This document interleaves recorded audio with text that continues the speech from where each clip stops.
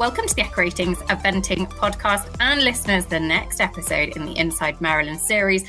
Now, today's guest, I'm going to welcome him to the show. It's been a little while since we've had him on the Eventing podcast, in fact, but he made the trip to Maryland last year. He had a top 10 finish and he is planning to make the trip again. How much higher can he go on that leaderboard, listeners? I don't think there would be a more popular winner. Harry Meade, welcome back to the podcast. Thank you for having me. It is very good to have you back on the show. First of all, I guess... Last time I was on the show, I think I interrupted. I rang the number to talk to Sam or you or something, and you were mid-record, sort of halfway through an interview with someone and recording it, and I suddenly appeared on the line that I joined the call, and you then got me to stay on for the rest of the show, which was slightly embarrassing. I do remember that, actually, and we kind of threw you in at the deep end, and we just involved you, and we just started asking you questions on who was going to win. I can't remember what show that was now. I'll look it back up, listeners. I'll link it in this podcast. So if you want to relive, go for a walk down memory lane, you can relive it. It's well worth it, actually. It was very funny. Okay, first of all, I guess let's just set the scene. So you headed out to Maryland last year. What made you want to make the trip to a brand new 5-star in the US back in 2021? So my plan in the spring was to go to badminton. And when badminton cancelled because of COVID, we, at short notice, rerouted to Kentucky, which obviously I was coming off the back of a bang on the head. And so it started late. And it was a few weeks earlier than badminton. So that sort of was quite a sort of short notice call. And we had a great time in Kentucky. And then when Burghley cancelled in the autumn, straight away we thought, well, let's go to Maryland. And it was really fun. We absolutely loved it. It was a real adventure. And, you know, life's all about the journey. And it's obviously you have aims to do well at the big 5 stars, but you also want to enjoy the moment, and there's nothing more enjoyable than going on one of those big expeditions, and the Americans know how to put on an amazing event. It's really exciting, great atmosphere. We're looked after so well, and yeah, my plan had been to well, I didn't envisage myself going back again so soon, but a series of events meant that it was the obvious one to try and aim for this autumn. When you went to Kentucky at the start of last year, that was your first big US trip abroad, wasn't it? It was, yeah. I was really surprised by that, but I guess just circumstance have kind of meant badmintons, Burghleys, that kind of thing. How did the US 5 stars over Kentucky, Maryland differ to the badmintons, the Burghleys? So I've always very much prioritised badminton and Burghley. So I've ridden the badminton, I think, 11 times, and Burghley, not a dissimilar number. And so, including Lamoonan and Poe, I've sort of ridden at them comparatively fewer times because I've always targeted the horses for those British ones. And I'd say that the US ones were not that dissimilar. I thought there was a really lovely atmosphere both, sort of very, very welcoming. They were just, you definitely knew you were at a big event. They weren't just given a big title of a 5-star and then put on a show without the atmosphere and without the occasion. It definitely felt like you had a really big one, and everyone was super excited to be there. And considering both of them happened in sort of some sort of COVID restriction, there was still, in spite of that, plenty of people around and lots going on. So, I think in terms of the courses, in terms of the park and the terrain, they felt like really proper, like true 5 stars, and that's what we want to try and ride at. That is what we are aiming for. What was your first impression of Maryland last year when you went? Yeah, I was pretty blown away by the facilities that they put in. So it takes place in the middle of a racecourse, and unlike sort of British or Irish racecourses, which are often sort of old historic sites and undulations and different cambers, and making the most of open space, but definitely not a flat isotropic surface. The US racecourses tend to be much more like an athletics track. And in the middle of it, they've got the main arena, which has got a big grandstand around it. And it's a really good surface. And then there's 2 huge arenas, and I think there's plans to build more for the warm-up arenas. So the facilities are really good.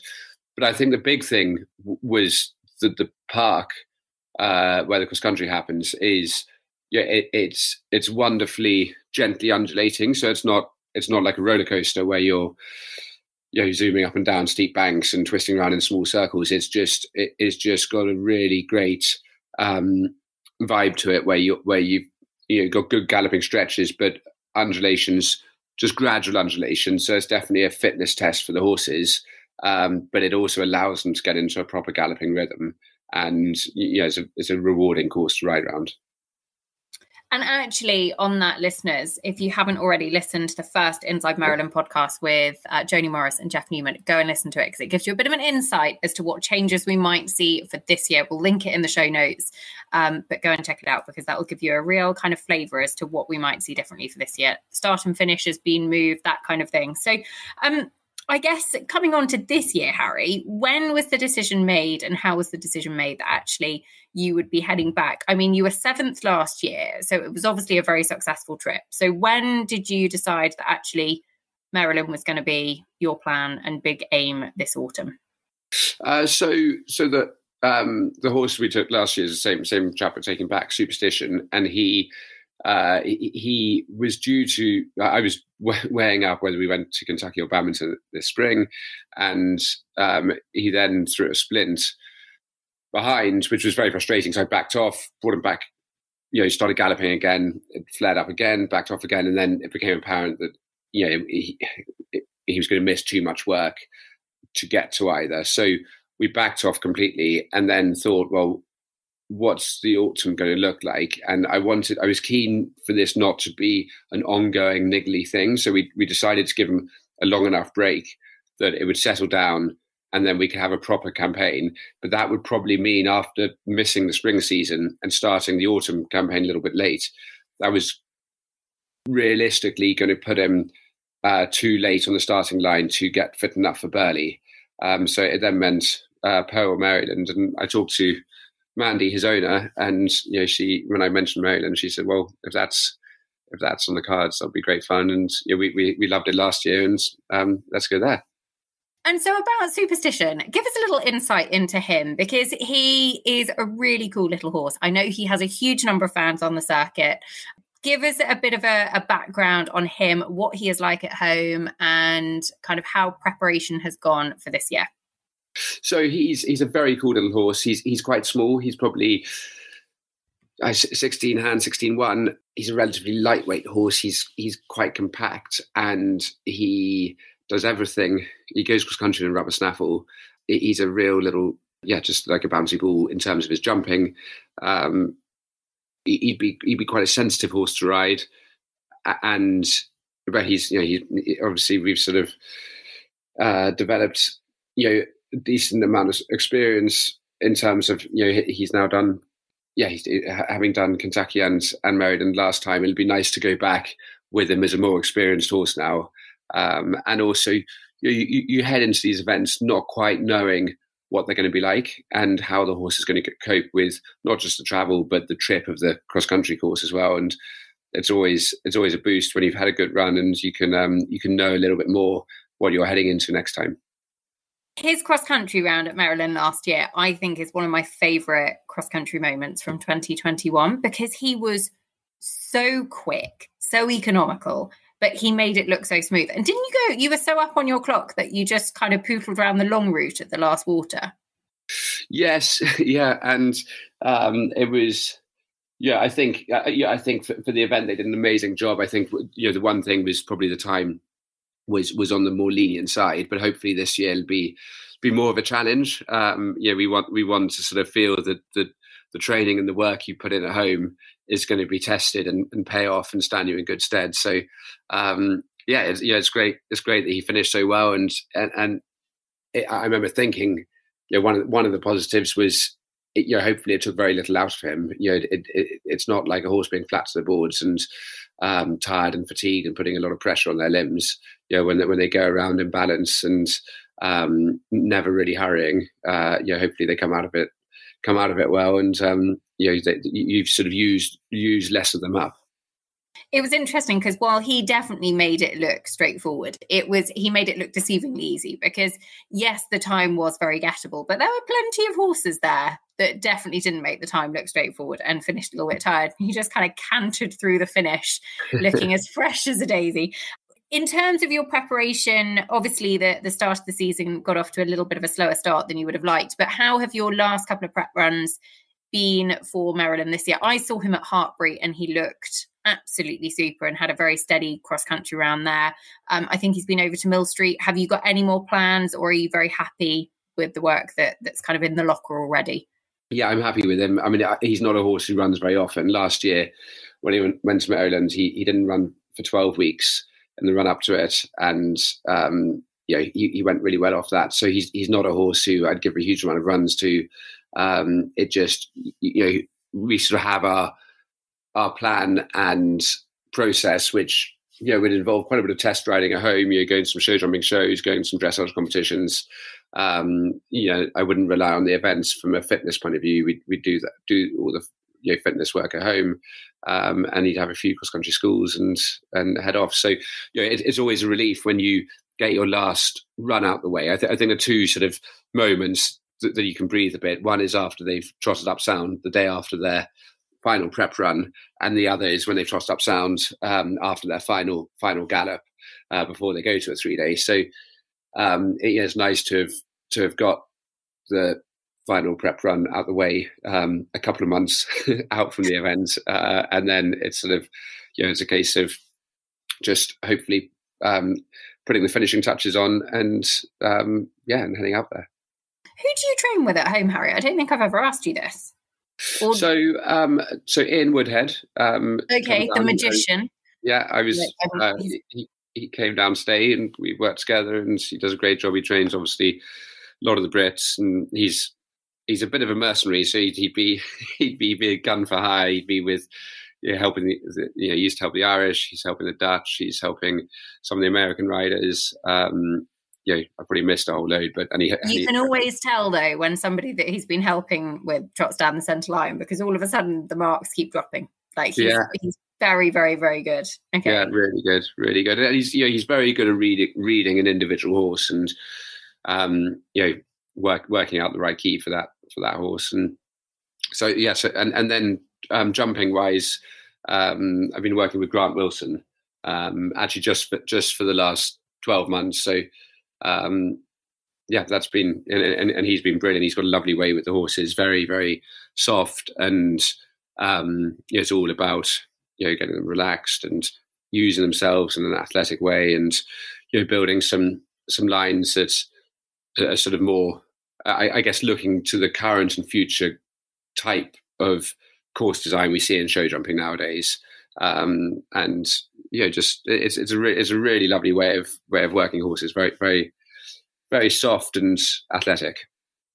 And what about the actual trip out there? So how far out from Maryland will Superstition kind of make his trip? Who's going with him? Who's in your support team? And kind of how do the logistics differ, obviously, from just jumping in the track and popping 5-10 minutes down the road to Badminton, because a little bit further afield.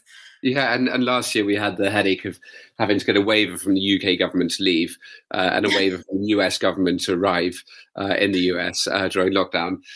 So they go normally sort of a week before the horse inspection. So say Wednesday before the whole event kicks off, and we had a bit of a stressful time because I think the day we were meant to fly last year, I was on the gallops at about 5 o'clock in the morning, or maybe it was. I think it was the day they were going to travel. I was on the gallops at about 5 o'clock in the morning, finished the gallop. The idea was that he was then going to go back, chill out in the stable for a little bit, go in the field for a bit, and then head off to the airport. And we got a phone call to say the flight had been cancelled because there was a problem with the plane, and there was no other flight that was rescheduled. So there was a sort of there were lots of people in the travel industry who were trying to find a replacement flight. Hopefully we won't have that problem again this time, but it meant that we ended up having to get the horses out to Frankfurt, and then they flew from there, whereas we're hoping this time to fly from Stansted. And that's obviously a much easier journey this side. They then, when they arrive, they quarantine, and they quarantine for 4 days. 4 days. Yeah, 4 days, which is actually, they be ridden, or no, are they? No. They don't come out of their stables. It's a real headache for the management of the horses. Obviously, the worst thing for horses that are really fit and prepped and ready to go is then being totally stationary, because there's a risk that they tie up, they get asteria when they start work again. So they generally come out of quarantine, and there's I think a pretty long road trip. We're quarantining, I think, at the same facility as we did for Kentucky, so a different one from where we did for Meriden last year. But it then means it's a long road trip to get to Maryland. So on top of all of that, they stand on the tarmac at the airport for quite a long time before they're loaded onto a flight. They have the flight, they have the quarantine, and then they have a long road trip. And by the time they get there, they tend to be totally off their heads. You've obviously cut out all their hard food. Completely wild. Completely wild. And you can't get work into them because there's a risk of them tying up. So you have to sort of just get them out of their box little and often, get them moving. And it's always quite a relief when you've got the first couple of days out of the way, which you start off walking in hand, you then hack them a little bit, then start with a little bit of light, trot and canter. And then hopefully when they've done a bit, then they're okay to start with some more normal work. And then once they've done some normal work, they're hopefully out of the woods in terms of, they've burnt off any energy that they're then not likely to tie up. And will it be your head girl? Is it Jess Errington who will be heading out with him? Brilliant Jess, who's been... And she's been with you for years, hasn't she? She's been with us for 15 years. Amazing. And I should say us, it was sort of me, because I was sort of...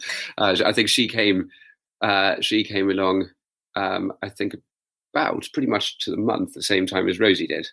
Okay. My wife, Rosie. Jess is absolutely brilliant. She's amazing with the horses. She totally adores them, and she's so good with them. So she will travel at the same time, and then be as involved as they'll let her be in quarantine, and then obviously ready to receive him as soon as he comes out of there. And when will you head over? I'll be there when he arrives at the event. Okay. I'll go straight to the event because I can't do anything with him in quarantine. So once he gets to the event, I think I'll get there a few hours later, and then hopefully we can just start off. It's always nice to get there early, and I think for those big ones, I used to sort of rush straight from one event to another. I always try now for the 5 stars, if I can, not to compete the weekend before, just so you're not coming straight off the back of something, and you can hopefully give her your full attention. Not chasing about. And obviously going over to America is very different. For anybody that doesn't know where you're based in the UK, you're a stone's throw from badminton. So I imagine all manner of friends, family, neighbours, the guy from down the village, they all come out to support you. So heading out to Maryland is a little bit different. Who will be in the support team heading out there this year?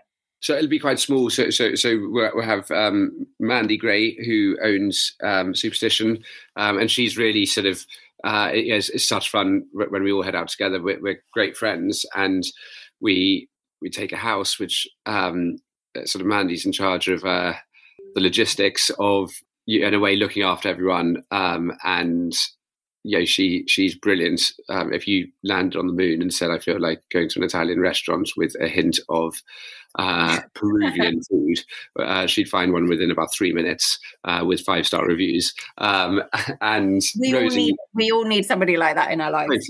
Totally. Exactly. She's somebody who makes it happen. Yeah. And then Rosie will come, and then Jess and Molly, who are the 2 senior members of the team on the yard. And if it's if it's a slightly sensitive horse, then if we can, it's great if they can both be there, and hopefully give them the full works. I was going to say it's nice for the team as well, actually, isn't it? Because everybody works week in, week out at home, And ultimately, the big ones, the 5 stars, this is why everybody does it. Totally. And they've been just such big parts in the horse's career, and, really pouring themselves into his performances as much as any of us are. And, it's totally right that they should be there for the big moments, and it's great fun. There's a lot of hard work on a rainy Monday morning, in a sort of out of season time of year, and then the chance to go to those big ones is great. And I also think that you can make it if you have a really fun time. It probably helps performance, but actually it also there's more to life than just results on paper. In terms of the results on paper, to put you on the spot, if we were to speak a week after Maryland this year, what would you be hoping for? Really, I guess the boring answer to that question is just execute the plan. But what's the plan, Harry? What's the plan? That's what we want to know. The plan should be able to produce a. There is a wry smile on his face. Yeah, no, just I was going to use something sufficiently ambiguous, but a meaningful result, and we'll see what that is. There's you get the rub of the green or the bounce of the ball in the sport, but if all goes to plan, he's had a good run up to it, and hopefully, if we can try and nail all 3 phases. He was fifth. He was fifth at Kentucky. He won his 4-star longest dragon. He was fifth at Kentucky. His first 5-star. He was 7th at Maryland, and probably the time slightly affected that result, and that he could have been maybe closer on the podium if it had been a sort of really tough time.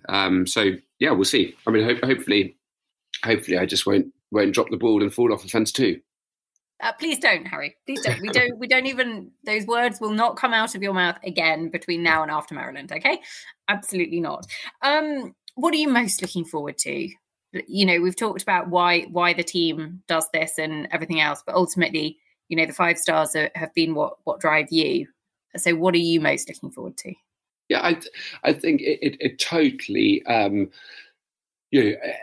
guess everyone has different aims and motivations and why they do it. For me, it's about the 5 stars and you're trying to find those horses, and then when you have any horse in your yard, is trying to basically make them every day be a better horse. You're trying to, everything we do is to try and make them a better horse, so that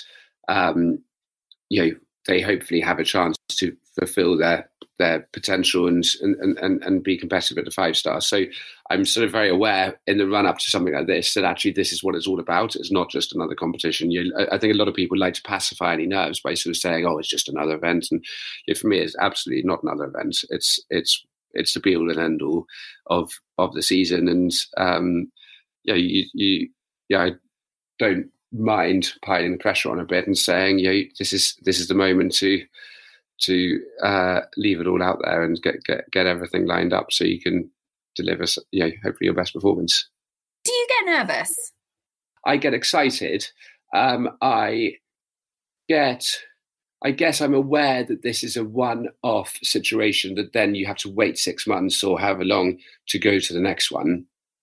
All being well, and you might not get there, and you hope the horse is going to be in one piece. And so it's more a case of really feeling there's a bit of pressure because it's all riding on this one performance. Do I get nervous? I like to think that I probably enjoy it, and increasingly so. Like, compared to, I probably used to be more intense when I was younger about it. Now I'm able to still chat to the person who's letting you into the arena and the person who opens the boards to let you into the final dressage boards, or the starter who's about to set you off cross country, or the person who's holding the string up to keep the crowds back as you're going around. And it's a case of not having to be in such a sort of tight tunnel vision to get that performance out, but you're able to enjoy it and probably chat to a few people on the way around. Oh, Harry, good luck. Honestly, there are so many people that would absolutely love to see you have a brilliant performance in Maryland. So I hope that when you do have a brilliant performance on Maryland, you'll come back on the show and tell us all about it. And if I fall off a fence too, I promise you I'll come back on and tell you all about that as well.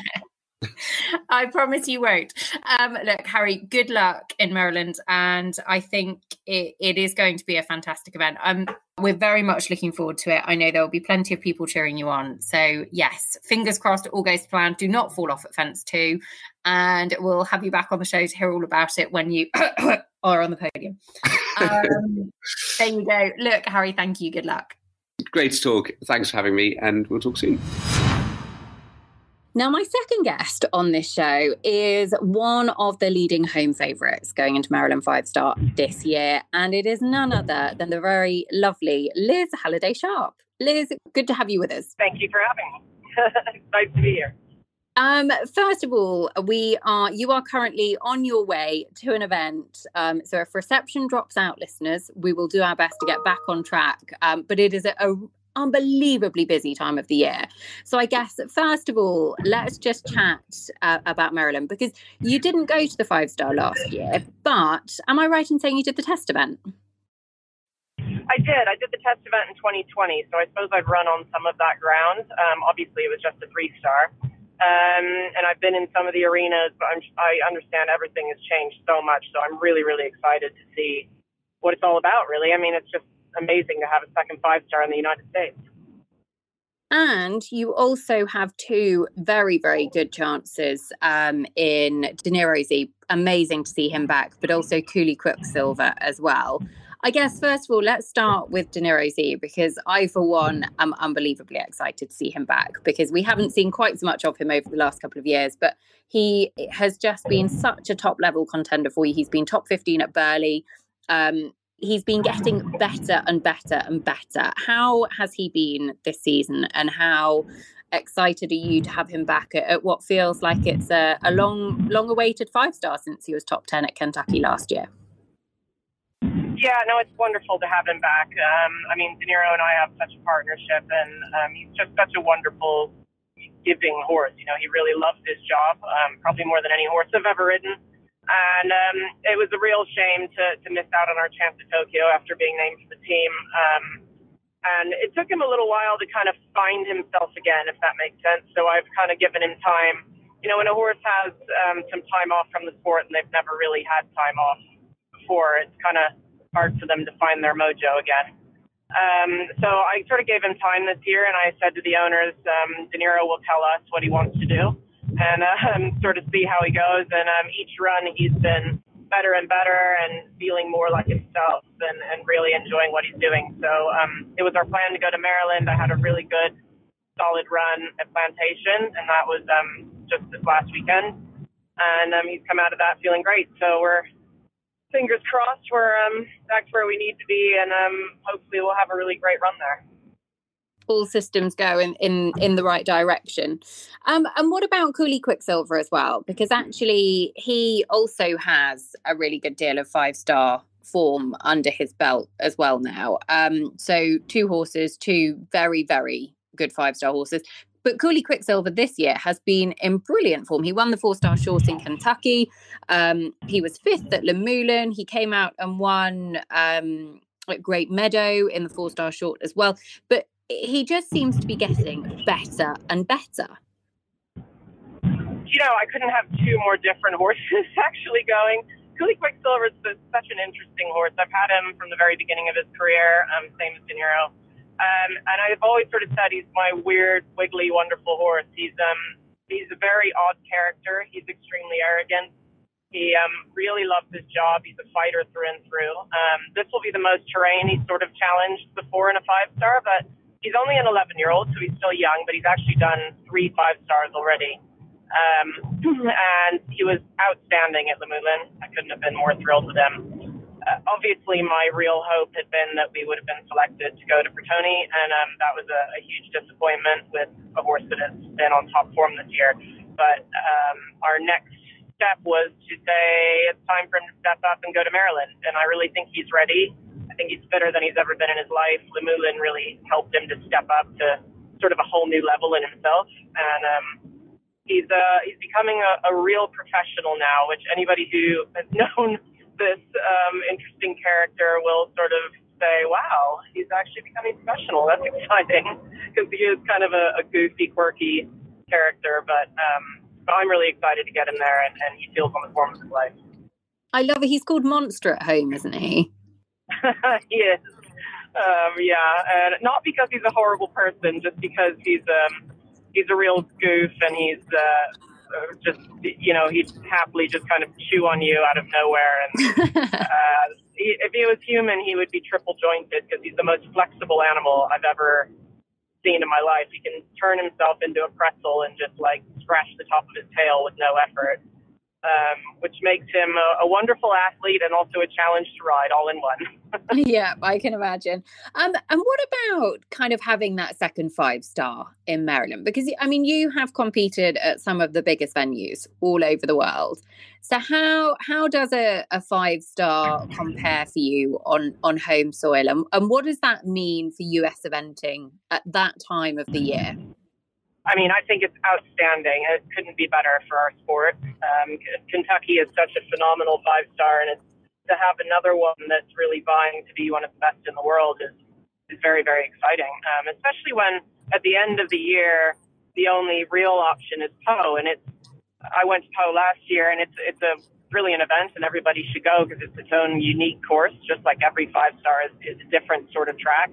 But it's very, very difficult to get to from the United States. It's extremely expensive for us to go there. It's a long, long way south, and just not really possible for a lot of people. So I think that having that second 5-star just gives these top 5-star horses another opportunity in the year, which we couldn't ask for better. Yeah, absolutely. I think even those riders based over in Britain going to Poe find it a long way. And that's without even the kind of the air traveling from coming over from the States to Europe. It just is. You can't underestimate how far down France it is. You just kind of keep on going. And so the additional travel pressures and everything that it puts on horses coming over from the States, and as you say, the financial pressure of it as well, is absolutely huge. Two very different horses, two very big chances. Have you got something in mind as actually you come away from Maryland and you'd like to... in fact, do you know what? I'm just going to say 1-2, Liz. That's all you need. 1-2. 2 on the podium. Wouldn't that be nice? It'd be pretty good. It'd be pretty good. That would be pretty good. I mean, of course, I want to go there and do well. I'm not going there to do anything but well, I hope. I mean, I'm going there to have a crack. I think they're both very good horses against two very different horses. And I've obviously never been there. I didn't, other than the test event, but I've not ridden there for the 5-star last year. I did watch it on the live stream, so that was useful, but I understand they've changed a lot of things, possibly for the better this year. And I'm just trying to get my horses as fit as possible, because I know there's a lot of terrain, and just try and have them in the best shape of their life and as well prepared as we can. And I think they're both on track for that. Well, look, we cannot wait to see how you get on. Liz, thank you so much for giving us an insight into your pre-Maryland build-up, and we'll wish you the very, very best of luck for the big one itself. Thank you so much. So there you have it, folks. 2 of the leading contenders for this year's Mars Maryland 5-star at Fairhill, presented by Brown Advisory. And it is certainly going to be a brilliant competition. Wishing Harry and Liz the very best of luck with their final preparations. And do stay tuned for the next episode in the Inside Maryland series, which is coming your way, listeners, very soon.